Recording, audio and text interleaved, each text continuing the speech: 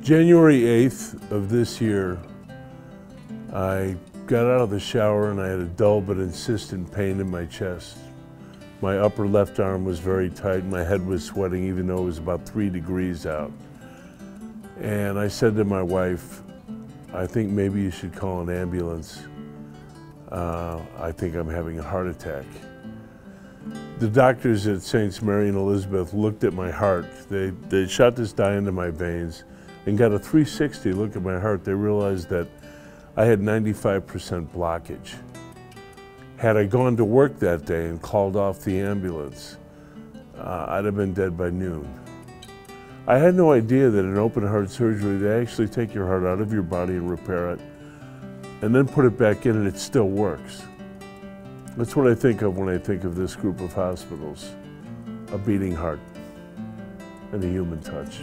My one sister is a nurse at a very big hospital downtown, and because of the size of it, you often get lost in the myriad of bureaucracies. I mean, I tended to think of St. Mary and Elizabeth as kind of a big family. I mean, every doctor I talked to knew my other doctors, knew my nurses, knew my physical therapists, Dr. Khaled Abdelhadi, Dr. Adalberto Campo, Dr. Jaime Bolaño, Dr. Kristen Duque. I owe them my life. And their nurses, Marta Seaman, APN, Mary Caffarelli, RN, who is still going through cardio rehab with me.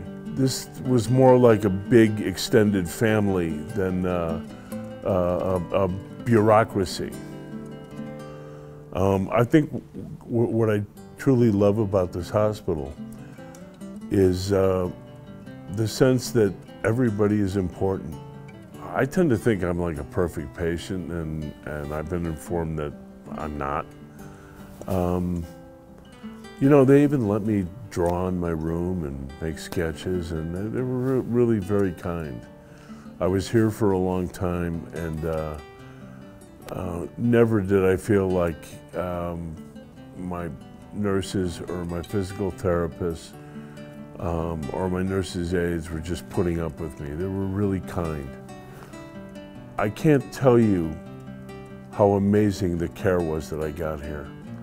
They not only restored and repaired my health, they restored me to life. And they exercised an extremely and extraordinarily human touch.